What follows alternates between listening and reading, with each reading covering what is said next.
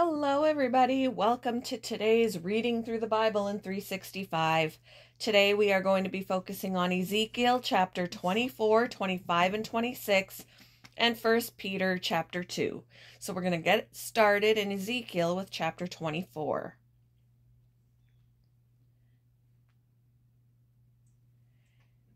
In the 9th year, in the 10th month, on the 10th day, the word of the Lord came to me. Son of man, record this date, this very date, because the king of Babylon has laid siege to Jerusalem this very day. Tell this rebellious people a parable and say to them, this is what the sovereign Lord says. Put on the cooking pot, put it on and pour water into it. Put into it the pieces of meat, all the choice pieces, the leg and the shoulder. Fill it with the best of these bones. Take the pick of the flock. Pile wood beneath it for the bones. Bring it to a boil and cook the bones in it. For this is what the sovereign Lord says. Woe to the city of bloodshed, to the pot now encrusted, whose deposit will not go away. Take the meat out piece by piece in whatever order it comes. For the blood she shed is in her midst. She poured it on the bare rock. She did not pour it on the ground, where the dust would cover it. To stir up wrath and take revenge, I put her blood on the bare rock, so that it would not be covered. Therefore, this is what the sovereign Lord says. Woe to the city of bloodshed!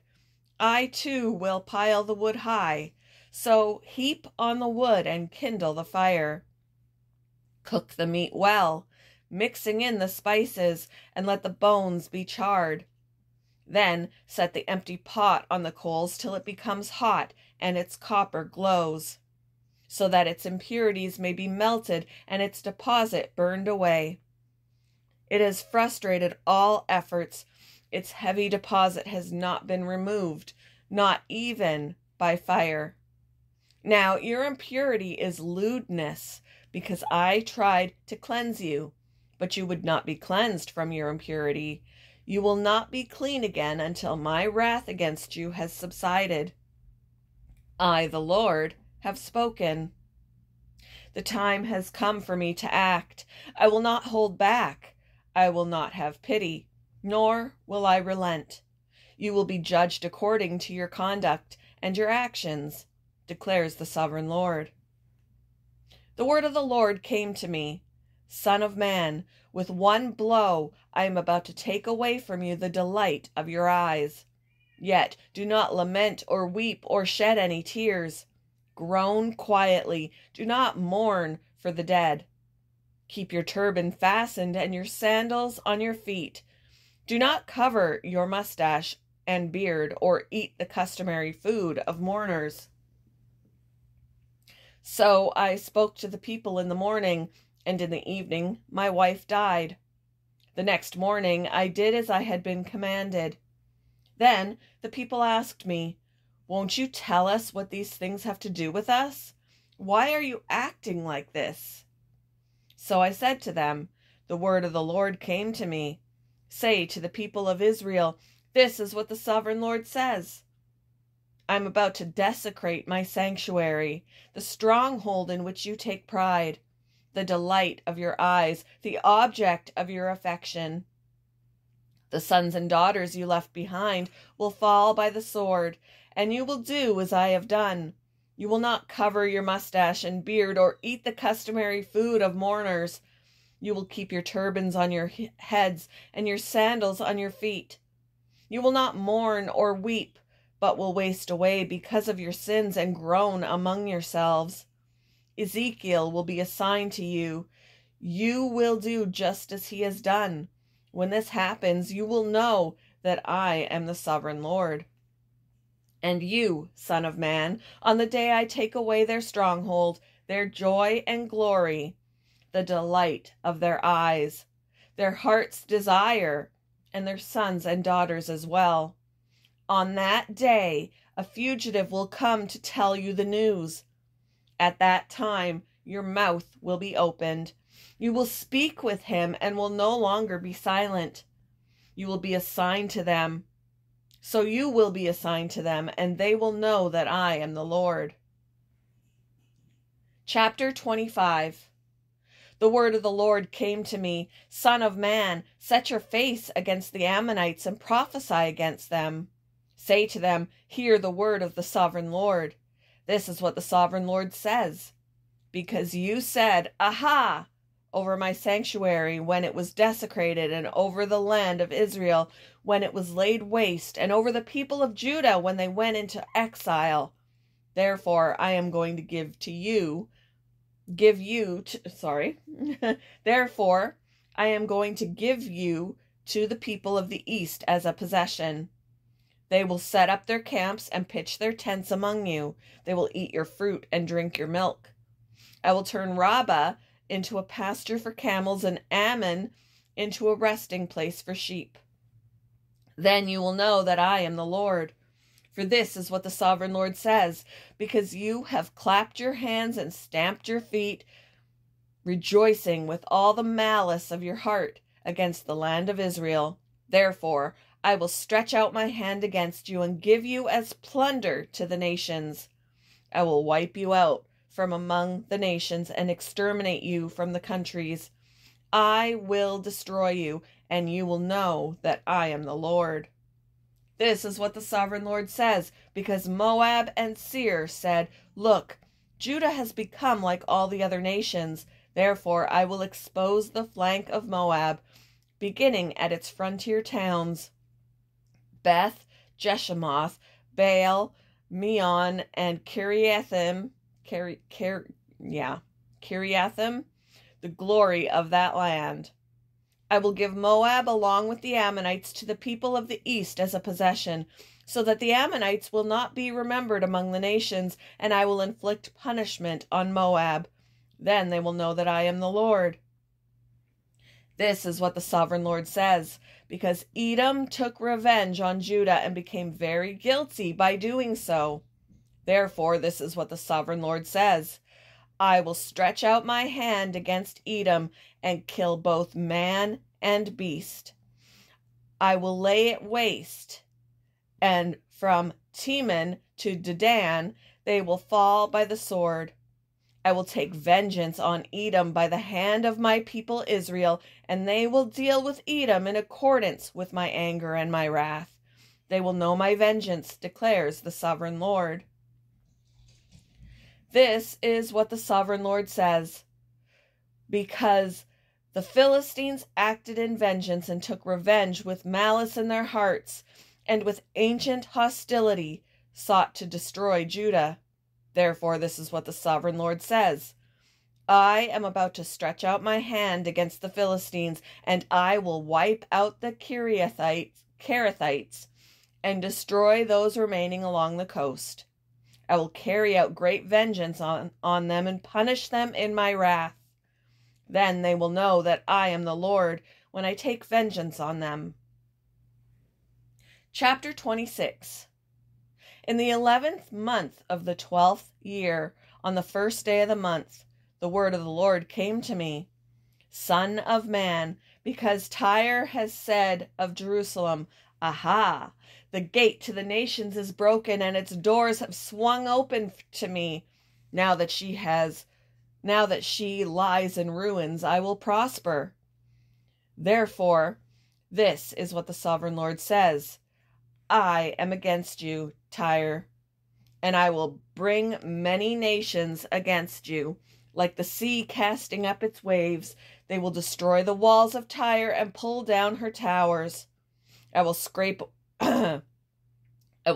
away her rubble and make her a bare rock. Out in the sea she will become a place to spread fish nets, for I have spoken, declares the sovereign Lord. She will become plunder for the nations, and her settlements on the mainland will be ravaged by the sword. Then they will know that I am the Lord. For this is what the sovereign Lord says. From the north I am going to bring against Tyre Nebuchadnezzar, king of Babylon, king of kings, with horses and chariots, with horsemen and a great army.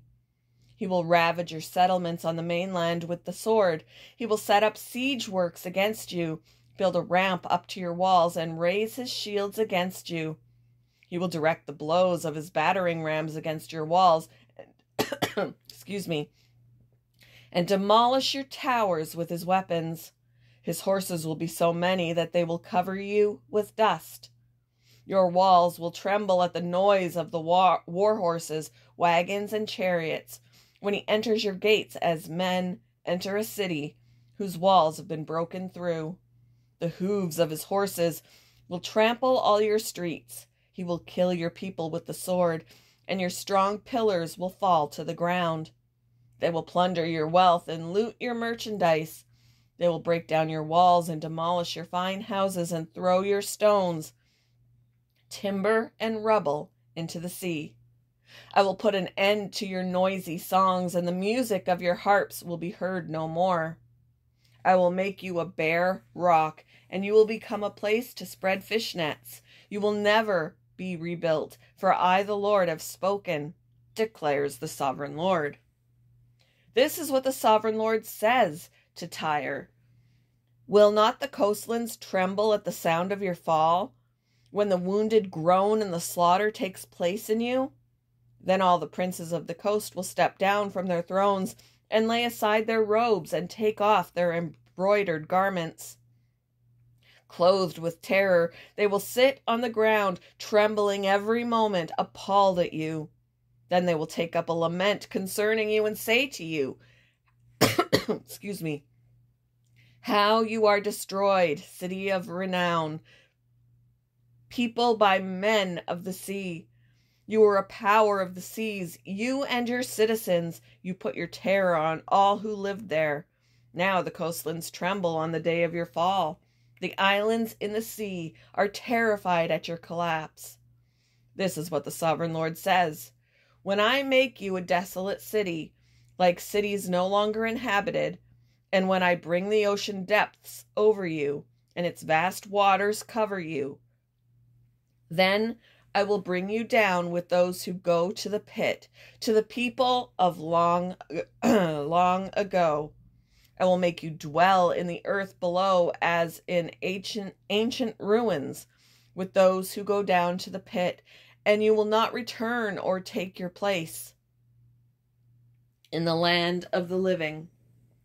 I will bring you to a horrible end, and you will be no more. You will be sought, but you will never again be found, declares the sovereign Lord. 1 Peter chapter 2. Therefore, rid yourselves of all malice and all deceit, hypocrisy, envy, and slander of every kind. Like newborn babies, crave pure spiritual milk, so that by it you may grow up in your salvation, now that you have tasted that the Lord is good.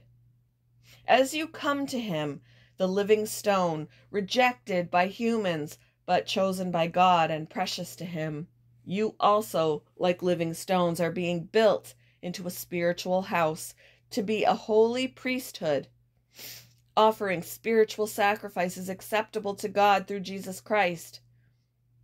For in Scripture it says, "See, I lay a stone in Zion, a chosen and precious cornerstone." Excuse me. And the one who trusts in him will never be put to shame. Now to you who believe, this stone is precious. But to those who do not believe, the stone the builders rejected has become the cornerstone, and a stone that causes people to stumble, and a rock that makes them to fall. Make them fall, not to fall. They stumble because they disobey the message, which is also what they were destined for. But you are a chosen people, a royal priesthood, a holy nation, God's special possession, that you may declare the praises of him who called you out of darkness into his wonderful light. Once you were not a people, but now you are the people of God. Once you had not received mercy, but now you have received mercy. Dear friends, I urge you, as foreigners and exiles, to abstain from sinful desires, which wage war against your soul. Live such good lives among the pagans that, though they accuse you of doing wrong, they may see your good deeds and glorify God on the day he visits. Submit yourselves for the Lord's sake to every human authority, whether to the emperor as the supreme authority, or to governors who are sent by him to punish those who do wrong and to command those who do right. For it is God's will that by doing good you should silence the ignorant talk of foolish people. Live as free people, but do not use your freedom as a cover-up for evil. Live as God's slaves. Show proper respect to everyone. Love the family of believers. Fear God. Honor the emperor. Slaves, in reverent fear of God, submit yourselves to your masters, not only to those who are good and considerate, but also to those who are harsh. For it is commendable if someone bears up under the pain of unjust suffering, because they are conscious of God. But how is it to your credit if you receive a beating for doing wrong and endure it? But if you suffer for doing good and you endure it, this is commendable before God. To this you were called, because Christ suffered for you, leaving you an example that you should follow in his steps. He committed no sin, and no deceit was found in his mouth. When they hurled their insults at him, he did not retaliate. When he suffered, he made no threats. Instead, he entrusted himself to him who judges justly.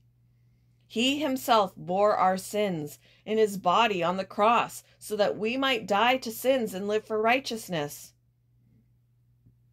By his wounds you have been healed. For you were like sheep going astray, but now you have returned to the shepherd and overseer of your souls.